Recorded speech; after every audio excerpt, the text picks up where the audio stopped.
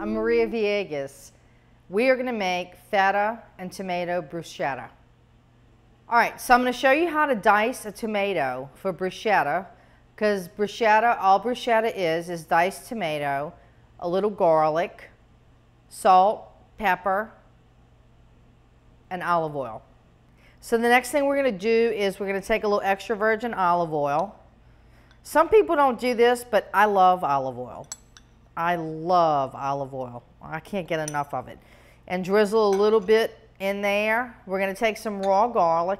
You can take some roasted garlic if you want to roast garlic in the oven and use it. It'll be mellow, more mellow. Then we take a little salt. And we take a little black pepper. And some basil ribbons. As you see, tomato and basil go incredible together. And then we mix it up.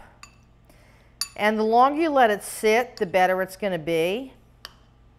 So we're going to use this focaccia. Put some olive oil. Extra virgin olive oil. Do not be shy, because it's really good stuff.